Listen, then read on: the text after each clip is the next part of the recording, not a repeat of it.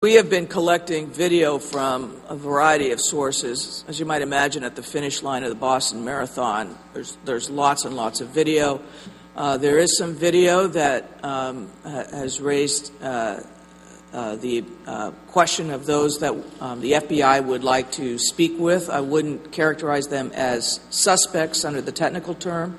But we need the public's help in locating these individuals. You know, this is not an NCIS episode. Sometimes you have to take time to properly, put the chain together to identify the perpetrators. But everyone's committed to seeing that gets done in the right way.